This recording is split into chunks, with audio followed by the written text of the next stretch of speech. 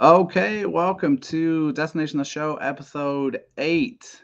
After a 10-day hiatus or so, back in the saddle with Jeremy Nygaard. Jeremy, what's up, man? What's new? You know, uh, yeah, like you mentioned that 1 week break, and a lot of things happened in that 1 week break. So So there's a many things, lot. There's really a lot that's new, but really a lot that's still the same.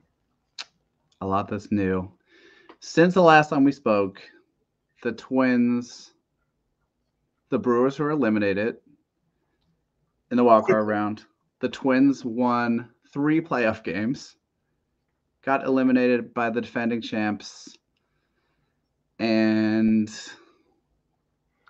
but the Really, the streaks whole are bad. baseball world was turned upside down, and we need to redo the postseason, and the sky is falling. All of those things happened in the last 14 days. It's crazy. It's crazy. It's been a lot. The Twin season is over. I think you were at the game last night. What was your reaction to the result, and how are you viewing the 2023 season as a Twins fan? Yeah, so that's an interesting question because I think if anybody would have said before the season Twins are going to end the streak, they're going to win a series, they're going to kind of have home field advantage just for a moment. Uh, I think that all feels like a win, For sure. but given how the season went, it always felt like the Twins were capable of more. Hmm. And having the pitching that they had, as good as it was late in the season, and then kind of getting healthy again, I think people started to believe that maybe there was a possibility that there could be more. Yep. And so, I mean, it's the mix of disappointment because there was a chance, but also last night's atmosphere. I didn't get to experience the Ooh. wild card atmosphere, but last night was a whole lot of fun. It was just not the result that you hoped for. Last night's atmosphere was rocking, man, and that is in spite of some pretty miserable middle innings. But I don't know how you experienced it. But after that Eddie Julian home run in whatever inning that was, sixth or seventh, the place was absolutely raucous for the rest of the Yeah. game. It was But great. even, but even early, like first pitch of the game, and it felt like the ninth inning. Yep. Like you don't get to experience all of those. Like every pitch felt like a huge pitch. And I don't know how the wild card round felt. I'm assuming it probably felt similar, but it was an Don't remember. afternoon game. You don't remember? People tell That's me it was good. yeah. So I mean, to get that type of atmosphere, to be able to enjoy that as a fan, I mean that's huge. So Yep. disappointing that it's over, but you just you're happy with and the future's brighter, right? I mean, It is. yeah, Gray's a free agent, but you look at the core and it's like the core is now young and not the aging. Do they have another year in them? You'd expect them to go in as the favorites in the AL Central next year. Agreed. 100%. I think my two big disappointments in amongst a season of overwhelming positivity are two things. One, the offense was so much better in the second half of the season that to have two no shows essentially in a row against Javier and Urquidy, 6 hits across 2 games at Target Field felt really, really disappointing. And I think, like you mentioned, coming back to Target Field 1-1 in the series, it really felt like at the very least, the Twins might be able to force a game 5. And that would have been just, I don't know if I would have been able to endure that, but it would have been incredibly fun. Pablo absolutely shoved in game 2. But I'm not going to quibble too much with that. It was fun, man. It was super fun. Yeah, for sure. Um, Okay, DTS episode 8. We're going to focus on a couple topics today. We're in the thick of the MLB playoffs. A wide range of outcomes for the teams that we cover. So we're going to spend some time digging into the rookie classes from each team. Um, and we'll start off with some kind of news and notes and interesting topics in the world of amateur baseball. And we'll finish with some listener questions here. So now that the Cubs, Brewers, and Twins are all done. Sad day, sad trombone. Jeremy, any guesses where any of these teams are going to be picking in the 2024 draft? I cannot wait to start talking about it. Yeah, so I mean, obviously the Cubs were in it until they weren't late in the season. So you're looking at the Brutal. late teens, I'm assuming. Mhm. Well, I guess more teams make it now, so mid teens. Brewers went out in the first round, so they're in that next group of four, and the Twins went out in the next round, so they're in that next group of four. Yep. So like I mentioned to you on Twitter or X or whatever it's called, they're all going to be drafting You're a nightmare. in the same 6 or 7 picks, which is the Yes. worst thing to do because it's like, oh, Cubs picked, and then you put it in, and then all of a sudden the Twins have picked and the Brewers have picked, and now it's just playing catch up. So that's a bummer. But also, when you're drafting earlier in the draft, like there's a lot more anticipation of picks For 5, sure. 9, and 13, and when you're picking 16, 20, and 24, that's even less fun. Yep.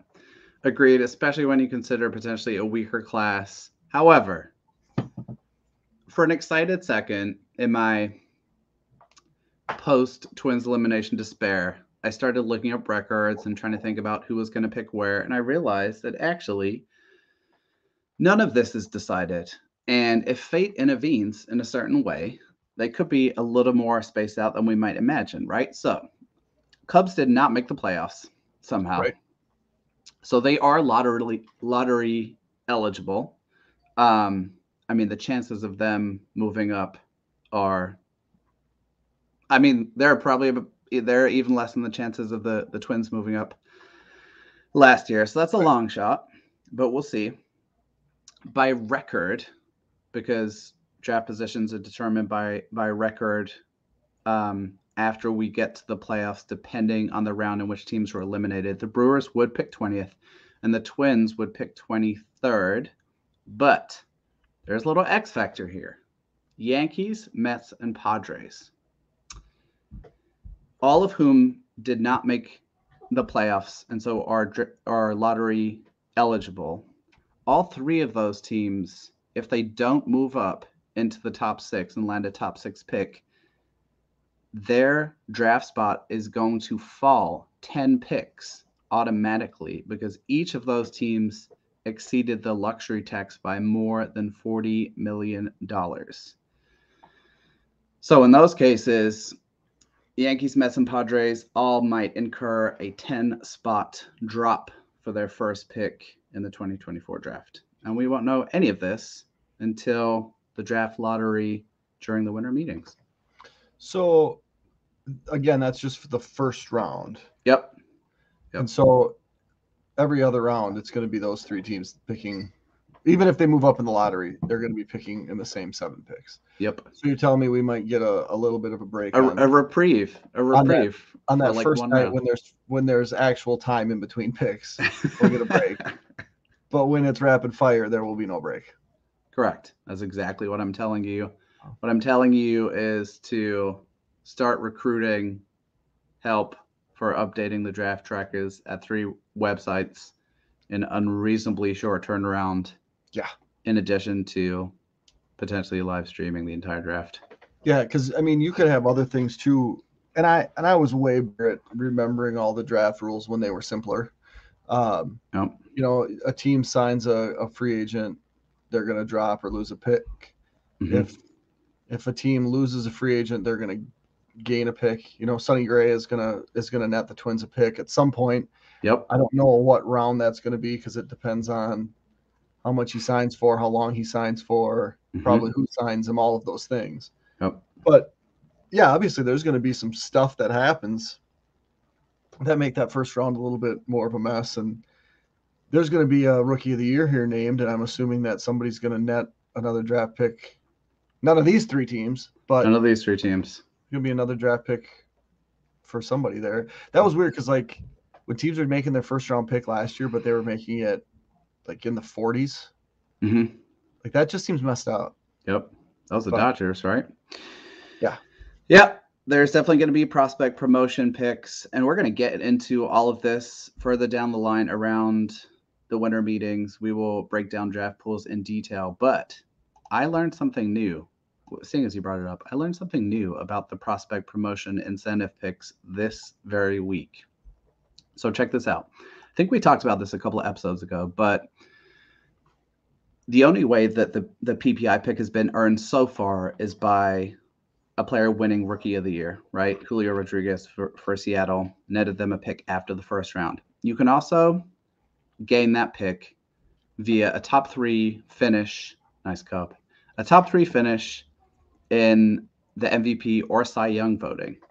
But the new piece of information I learned is that any player who qualifies for that PPI incentive, so someone who's on two of those three preseason top 100 lists amasses the required service time, is eligible for a PPI pick throughout their pre-arbitration years with the team.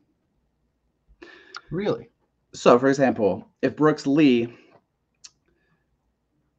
who will be a top 100 prospect on all three of those lists, one would imagine preseason 2024, came up, spent the necessary service time with the Twins in 2023, didn't win Rookie of the Year, he could still receive a PPI pick in subsequent years pre-arbitration for a top three MVP finish. Obviously, that's an insanely high bar. Just a little nugget I did not know. So what happens when Royce Lewis wins MVP next year? So I don't think Lewis qualifies for a PPI pick, right? Not enough service time in his rookie year. I'm guessing he doesn't meet that threshold. Wasn't he I'm still not. a rookie this year? Yeah, he's a rookie this year, but he I don't think he amassed the amount of service time necessary to qualify, right? I don't know. And He had I'm a also little not sure information. of what his placement on preseason top 100 list He was was in all the lists, top 100 this year. this year coming in. Oh yeah, Okay, we gotta go back and fact check that because now but you piqued my interest. that's the thing. Like, there's so little information up I know.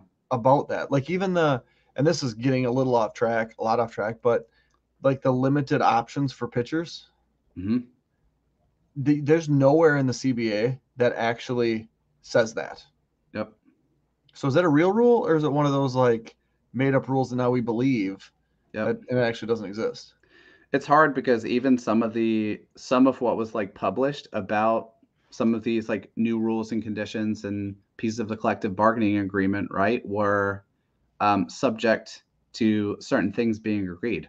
Like a bunch of information out there still pertains to a like um, international draft and so on, which is not something that's been instigated yet. So definitely agree. It's pretty murky. It's pretty cloudy. We got to do our Royce Lewis homework now because you piqued my interest. But that's a little nugget on the PPI pick. Here's the last thing I wanted to touch on and bring up and get your thoughts on, man, before we dig into rookie classes. Let me try and make sure I don't butcher the pronunciation here. Rintaro Sasaki, Japan's top high school prospect. This is big news, man. This is super interesting, I think. Has opted to forego the NPB draft and head to college in the United States, presumably, although not confirmed, to play for the Vanderbilt Commodores. Sasaki's father, I guess, was Shohei Ohtani's advisor. Yeah, 6 foot, 250-pound first baseman, Yeah. 70 grade power. He hit 140 home runs in high school in Japan. I guess mostly off kind of mid 80s velocity, so less than he would see collegiately in the United States. I think scouting stuff I read on him had him as a pick somewhere in the in rounds 2 to 4. He would be draft eligible in 2027. And I think the other thing that came up about him was NIL earnings, name, image, and likeness, pretty uncertain due to the particular type of visa he would be here playing on. What are your thoughts, man? That's such a fascinating turn of events. It really is, and it's interesting because this type of thing happening is something that gets talked about all the time. Mm-hmm. Like they're not gonna file the application, and then they do, or just rumors of these players from Japan skipping out on the pro league in Japan to come to America, but it's never actually happened. And so, I think with Sasaki, and he's the type of profile that this maybe doesn't make sense for the most, Mm-hmm. right? If you had a two-way guy, if you had like an up the middle defender, maybe. or just a pitcher, like Mm-hmm. those are the types of guys that you see get drafted. Um, and with the NIL uncertainty, there's so many, like, is this a good idea? But I think the reality is he and the smarter people that make decisions for him Mm-hmm. see an avenue where if you go to an American university, the path to making more money is shorter. For sure.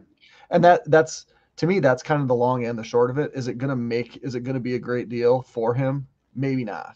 Mm-hmm. If it works out well, this is gonna be a thing that Yes. happens all the time. Yep. If this doesn't work out well, like, how is he welcome back to Japan? Otani did his thing. He's a hero. Suzuki did his thing. Mm-hmm. Ichiro did his thing. He's a hero.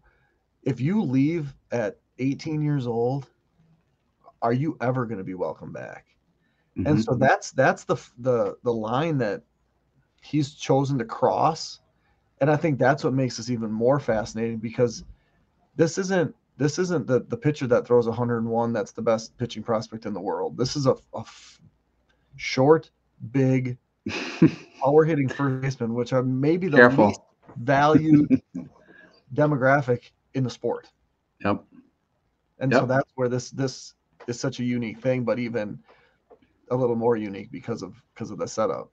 I am so interested to track this and see how this works out for him, man. I mean, if anyone watching this or listening to this has a little time to kill, just look up Rintaro Sasaki tanks, because he absolutely annihilates baseballs. He's very entertaining to watch.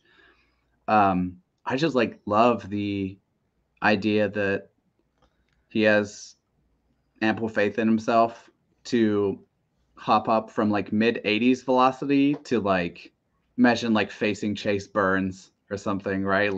101 mile per hour fastball.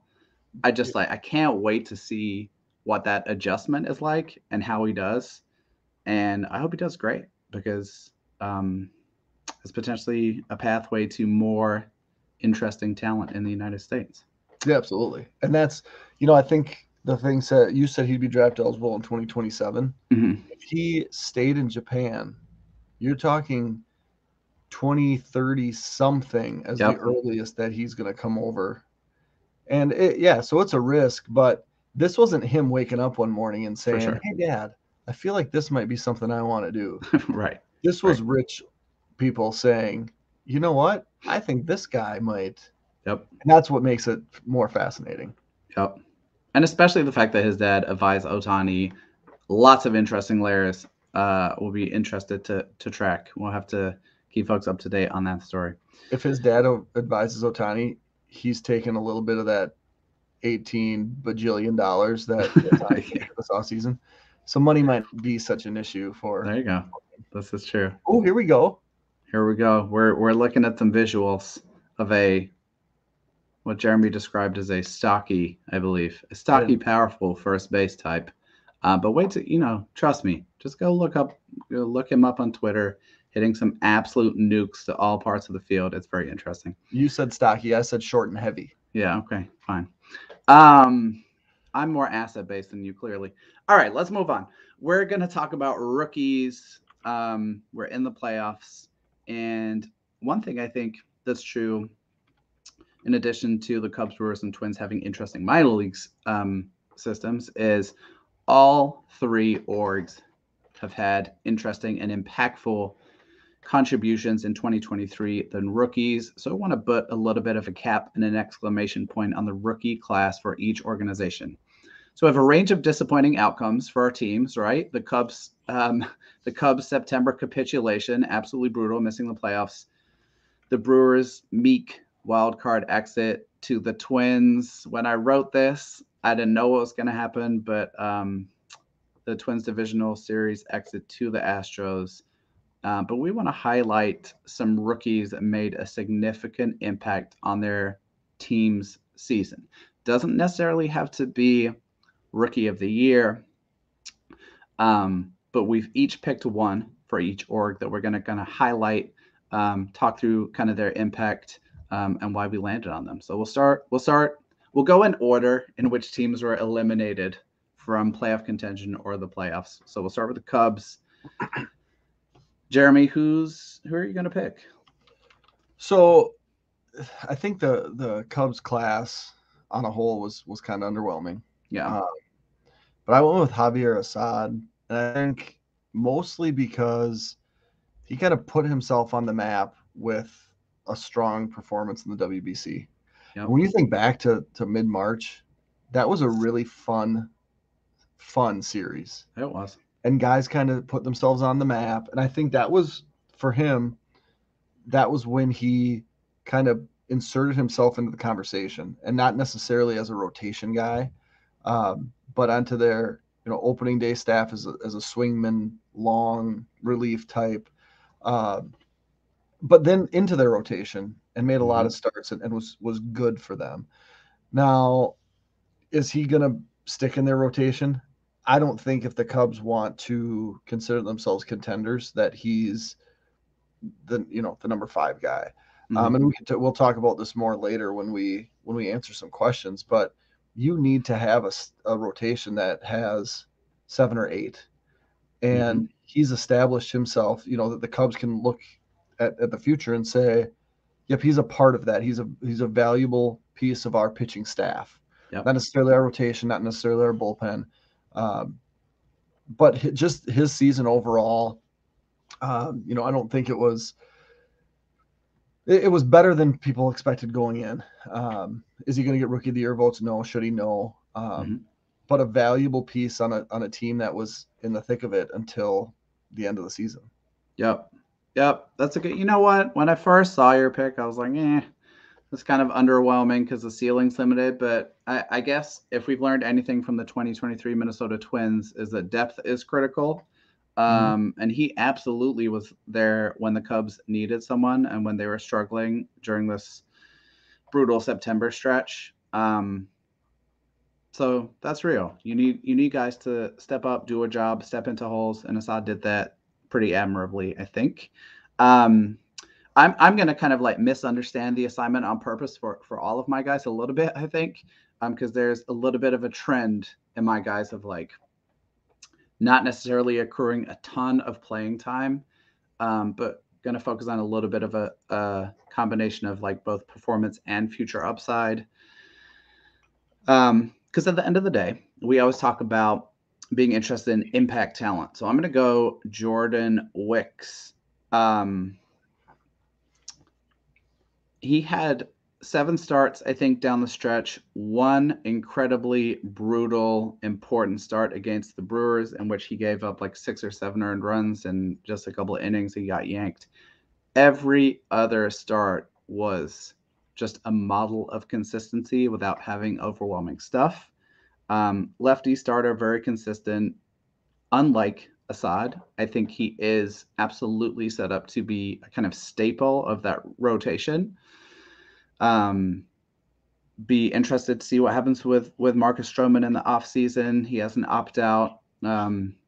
You've got Steele, you've got Cade Horton coming down the line. They have the makings of something nice going on the north side with their rotation, and Jordan Wicks is going to be a big part of that. So he's my pick. We left space for honorable mentions for each team. I want to give like a dishonorable mention. Not like for the player, because that's mean, but like I cannot get over PCA's usage, man. We like did like half an episode on him when he came up September 11th. Guess how many plate appearances he had after he was promoted? I don't know the amount, but I think he had 0 hits. 19 plate appearances. Yeah. I just like, what are we doing here? So So the Twins way back, when rosters expanded, they brought Kepler up, Mm, like his first year, and he didn't really do anything. The rules were different. He didn't really serve a purpose, but just the exposure to right. the big leagues. So maybe it had something to do with that. Seems silly because they were in a race, but I get your disappointment, but I also get the value that it provides. Also, you're saying we're willing to pay you big league money This is true. to just sit around. Yep. I get it. 0 hits confirmed by producer Theo, as always, the MVP behind the scenes. I just like the Cubs were in such a brutal slide, and he was getting at bats like one at a time, getting plate appearances one at a time. It just felt like a tough ask and assignment, and I wish he'd gotten a little more run. Looking forward to seeing what he has to offer, obviously, in 2024. Um, let's move on and talk about the Brewers. Yeah, Brewers, let's do I that think a one. little bit more of an interesting rookie class here, right? Like possible guys: Joey Weimer, Abner Uribe, Bryce Turang, Sal Frelick, Andrew Monasterio. Anyone jump out to you from the Brew Crew? Yeah, so I think it's interesting because you talked about what your theme is, Yeah. performance and upside, and I'm always a upside lean. But for the rookies especially, and I think you kind of you'll see the buildup of these three teams. Mm-hmm. The best ability that you have, especially when you're young, is what? Availability, Availability. right? Womp And womp. so Bryce Turang was not especially good. In fact, he was, you could argue, not good. But he played in 130 some games, 140 some games. Defense was fine. Mm-hmm. Uh, he he's 23-year old, which isn't young but not old. Former first round pick, basically played every day. Was sent down to AAA for 15 games and batted, I think, almost 300 A AAA. million. Um, and he's valuable to the organization, especially when you think about the Brewers and kind of the revolving door of infielders that they've had over the last Mm-hmm. half dozen years. Former top 100 prospect, he's going to get better. He didn't walk much, but for a rookie who has his kind of hitter profile, he didn't strike out as much as I would have anticipated he would strike out either. Yep. Uh, 585 OPS, not great. Yeesh. But I think you can feel good about penciling him into or onto your opening day roster. Mm-hmm. You could always upgrade that position, right? But he could provide depth, and I don't think he's a second baseman by way of moving down the defensive spectrum and landing there. Mm-hmm. I think if he becomes a utility guy, there's value there, and I don't know how it's going to be. There's sexier names in the Brewers system and as rookies, but I think he provides a value and that it's harder to replicate because you can't just pick anybody up off the scrap heap that's going to give you 145 games. Yep. And that's where I leaned here too. There was other names, better names, probably better performing years. But he was good out of the gate too. So I think there's Mm-hmm. still upside there for him and for Brewers fans. For sure. I mean, he's an interesting example too, right? Of like, God, the Brewers have so many questions on offense going into their, roster construction for 2024. I'm really interested to see what that lineup looks like next year. Hear what you're saying on the slow and steady, but I cannot get behind a 60 WRC plus of the plate. That is giving me pause, especially in like a solid sample size, right? So it makes me Yep. a little nervous about the adjustments that are being made or not. I'm going to go Sal Frelick, 15th overall pick in the 2021 draft. And there's a number of reasons I like him, right? So, uh, primarily, there's a little bit of a theme with PCA, right? The defense and the speed is going to give you a really solid floor there, a really solid kind of platform. Amassed 1.5 F4 in 57 games. So pretty impactful in a relatively short span of time.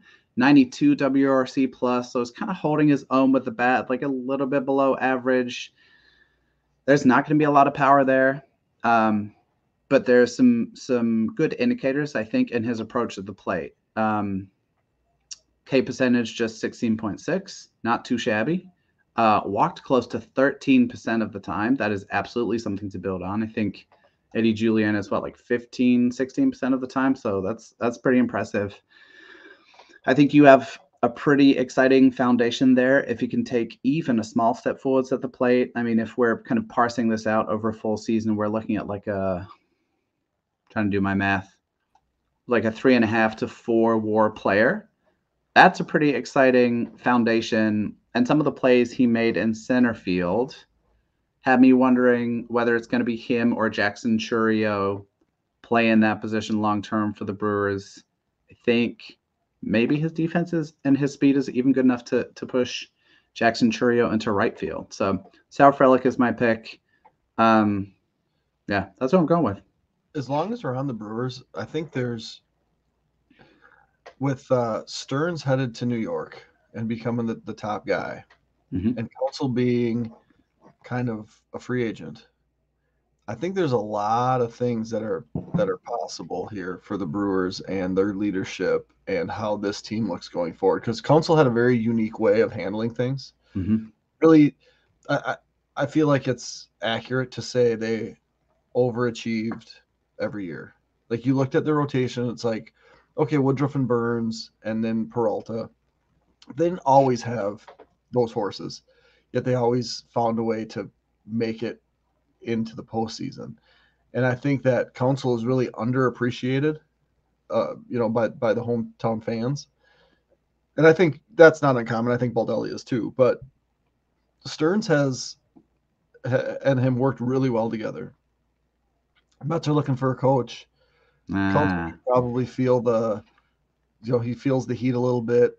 I don't know if he wants to go to the bright lights. He's got younger kids locally, but that to me seems like a match made in GM manager heaven.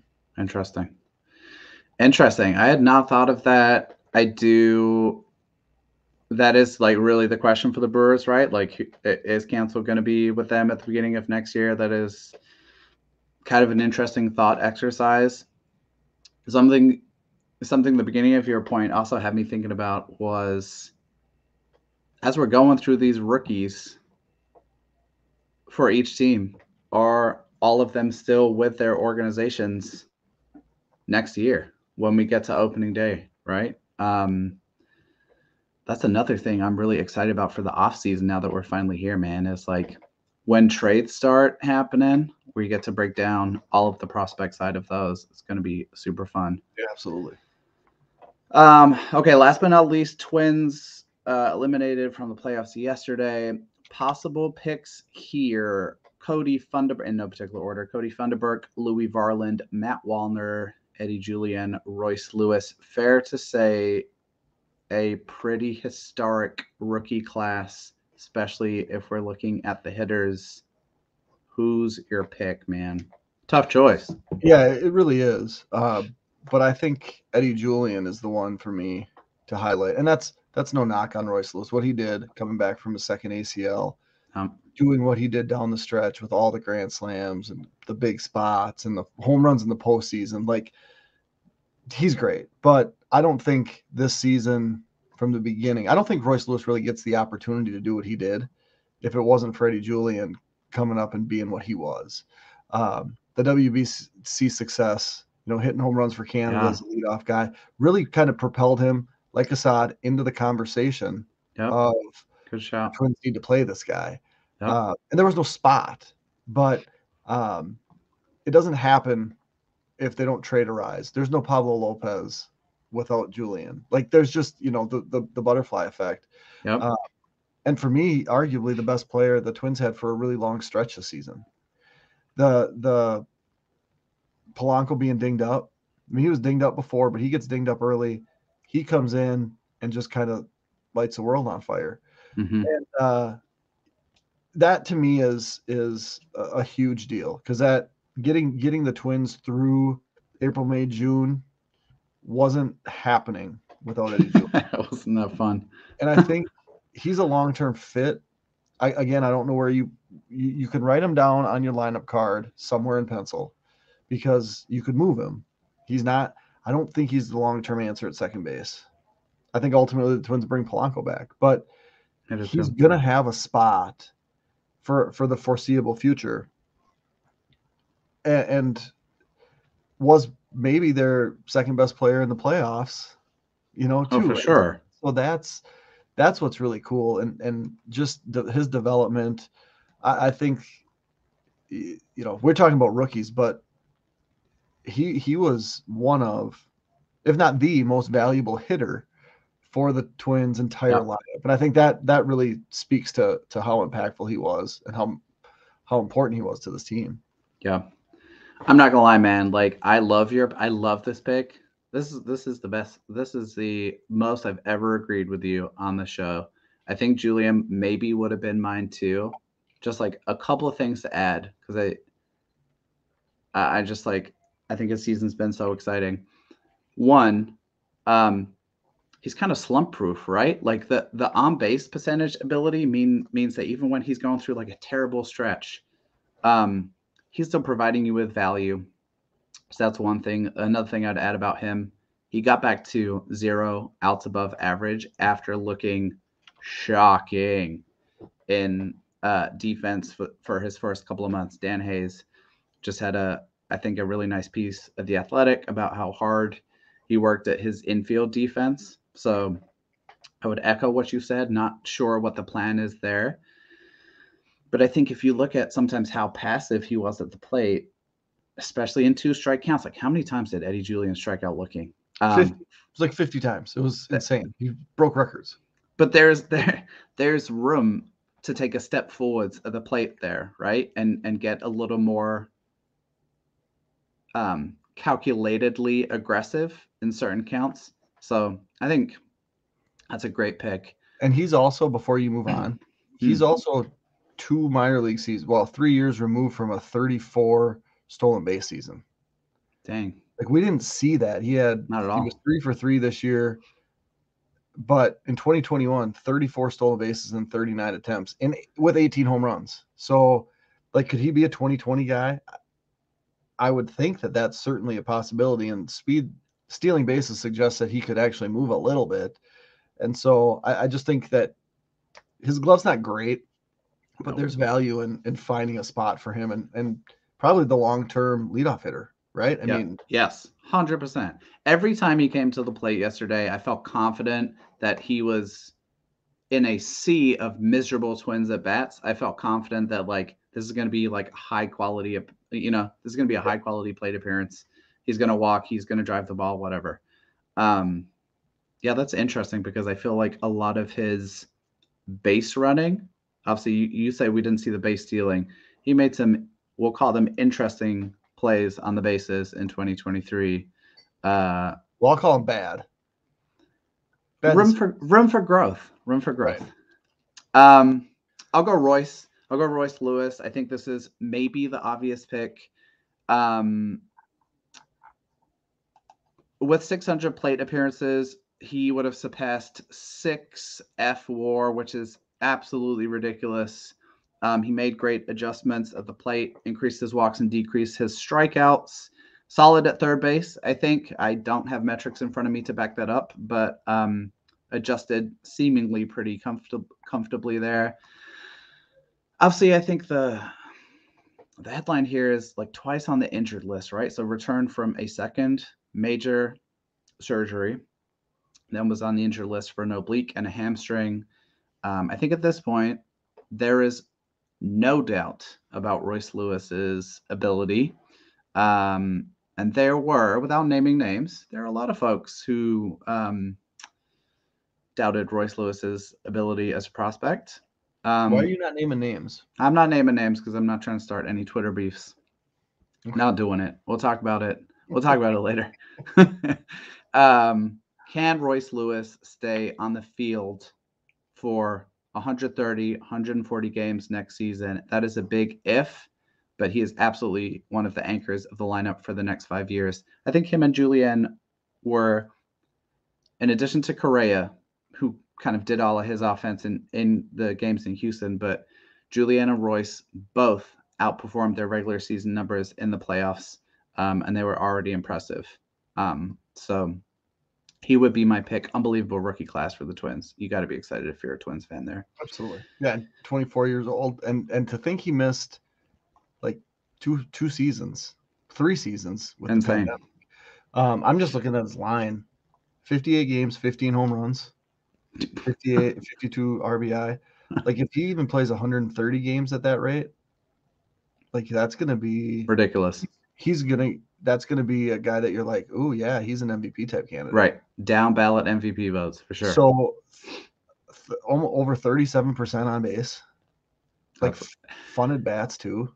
That's kind of wild too, because we'd need to look at splits, but I recall earlier in the season he was not really taking any walks and still had a relatively high strikeout rate, and I think that significantly improved with some adjustments at the plate. So that is a welcome and I think challenging to do midseason development there. Where do you play him next year? I'm going to play him at third base. Okay. Brooksley is not going to start the season with the Twins. I think they'll bring back Polanco. I think it'll kind of be as you were infield, honestly, at the beginning. What I'm wondering about is who's going to play first base. I know Julian started getting reps there. The Twins absolutely need more offensive production out of first base. Kirilloff, it sounds like, is maybe set for shoulder surgery.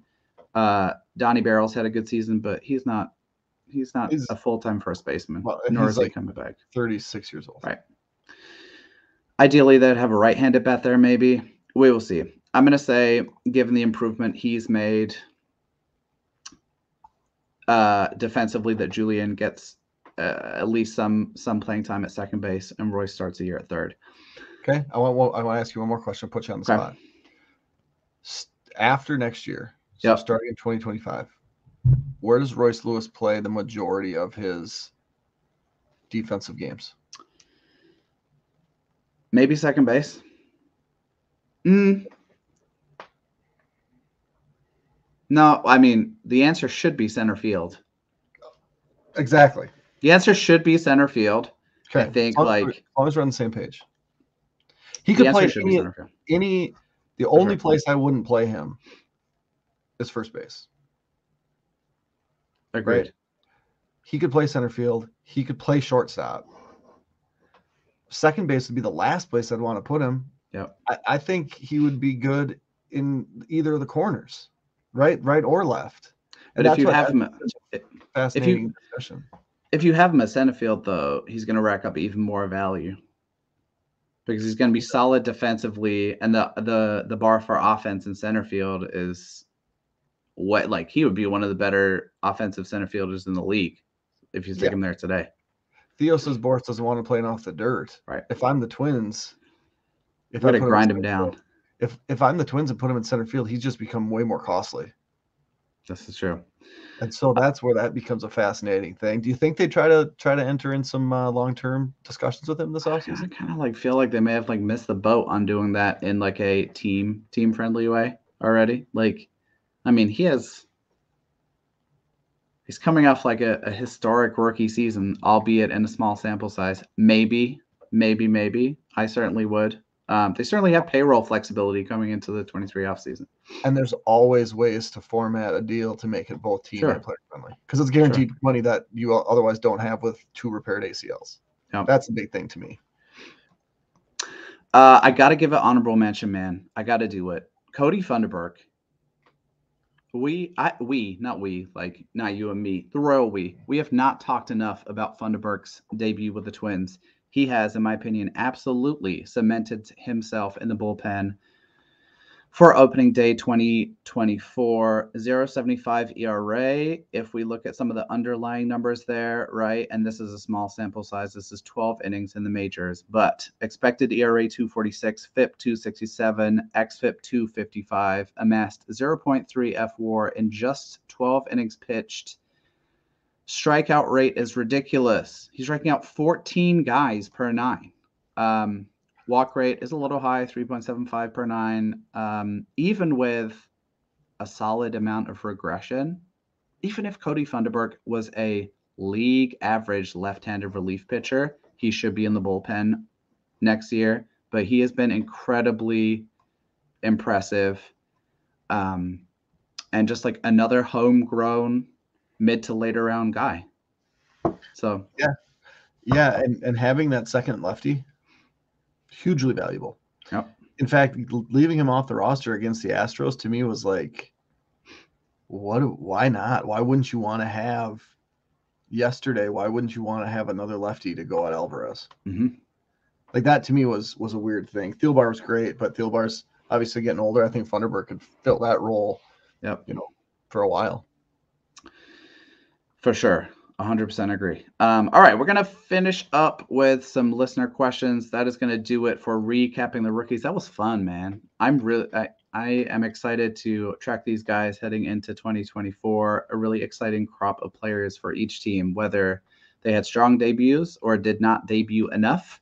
There's going to be plenty to talk about. We've got some listener questions. As always, thank you guys for sending them in. We need to get Josiah Waldner like a merch, like a T-shirt, because he's always sending us questions. Which hitting and pitching prospects are you most excited to see and track in the 2024 season? This was not specified whether this is Twins specific or any prospect in baseball. So you can take it where you want, my man. Go for it. All right, so Walker Jenkins obviously is my Twins' choice because he's this hitter that is going to be super advanced for whatever level he's at and at a young age. So I think that's one to watch for sure. I'm guessing you're going to have some maybe a prep pitcher that you're going to say when he comes to you. So I went Jenkins, but I'm really curious to see how Cade Horton pitches for the Cubs because I think I kind of mentioned him as a dark horse in the Rookie of the Year deal. Still relatively new to pitching. And so just to see how that development, because usually development when you haven't done things is more of a, there's way more upside. For the Brewers, all those prep guys they took last year, like where does Cooper Pratt end up is kind of a big thing because he dropped, and just the comps that have been put on him as a bigger shortstop type, and how they really handle all those guys together is going to be fun because I think the ceilings are all really high. Some guys are going to take off, but the floors are also very low and very realistic. You know what I mean? I do. And so which guys are going to kind of fall apart there? Excuse me. Outside of those teams, Wyatt Langford was one of my favorite prospects in all of the draft. And what he did in the system for the Rangers and just kind of, kept moving up and kept hitting. And now they're in the ALCS and they're going to be, potentially a World Series team. And then you have this young stud. He's going to be a monster. Like that's fun if you're a Rangers fan. And then I think too, I was a big fan of Steven Strasburg coming out of San Diego State. And then I remember watching his debut. This to me, Paul Skeens, his debut for the Pirates is going to be the most watched rookie debut since Strasburg. And then how quickly does Paul Skeens become a top 10 pitcher in the major leagues? Because I think that's something that's going to happen relatively quickly. Like we might be having conversations a year from now saying, yeah, Paul Skeens is a top 10 pitcher in all of baseball, which is crazy, but I think very, very realistic. I don't think Paul Skeens is going to be the top pitcher from his draft class. Whoa. I think Theo just sat up. He sat up in his chair when you said that. So now you got to spill because it's your turn. So this segues into my guys. I'll come back to that in a second. No, let's just again. My non-Twins guys, I'm going to give a couple, but we'll start with that comment that I made. Hurston Waldrop is my guy. Okay. Atlanta Braves selection, went in the mid-20s overall, fell. Should not have fallen that far. Some of the nastiest stuff in the draft. Already up to AA by the end of the season. Atlanta likes to move their guys along. He has 3+ to double plus pitches potentially. The only guy I think in the draft class that you could say has comparable stuff to Skeens, obviously the velocity is not quite the same, although he's, touched 98, 99 with the fastball. Waldrop is the guy that I think has the stuff to rival Skeens. He was my favorite pitcher in the draft. That's a guy I'm really interested to see. I will be absolutely shocked if he does not debut in the majors next year. Okay. Timestamp that one, Theo. Timestamp it. Call me out next year when it's a disaster. Twins wise, I'm gonna go Charlie Soto. Yeah, you are. I am. I can't wait to see Charlie Soto throw, man. I cannot wait. Um, how could you not love a like physical prep pitcher with amazing velo and amazing stuff? Like that's just exciting. Mm-hmm. They don't rush their pitches along after they draft them, so we get the anticipation of waiting. And I'm going to give a couple more names. Some of my favorite prep hitters from this class that are also not Twins. So my bad for kind of skipping around. Detroit Tigers duo Max Clark, everybody knows about. Kevin McGonigal is the guy they selected in comp round A. He is just a really, really great hit tool. He'll probably play second base long term. That's a guy I would look out for. Got off to a solid start in pro ball. And then I'm going to go Aiden Miller, who fell a little bit, was drafted by the Phillies, third baseman, Florida prep kid, like big power, good hit tool. I think he's going to be an absolute monster, so he's a guy I will be tracking closely next year. Those are my guys.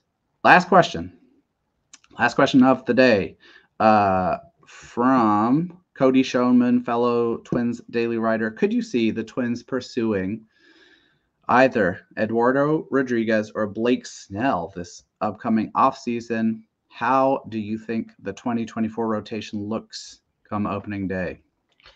So I don't think Blake Snell, and I don't really think Eduardo Rodriguez either, even though it sounded like they were in on him at the trade deadline. He has an opt-out, I think, right? That's going to be maybe a quick Theo research question. I think Eduardo Rodriguez has an opt-out after this season. I could be wrong. But that was the whole, he was going to go to the Dodgers, but was he not really going to go to the Dodgers? And Sonny Gray was going to go to the Dodgers, and Rodriguez was going to come to Minnesota. Like there was a thing there where the Twins were pursuing him. And so even with that, I don't know that the Twins want to compete with 29 other teams with their checkbooks. Yep. They're not the cheap Polans of before, but they're also not going to just start bankrolling.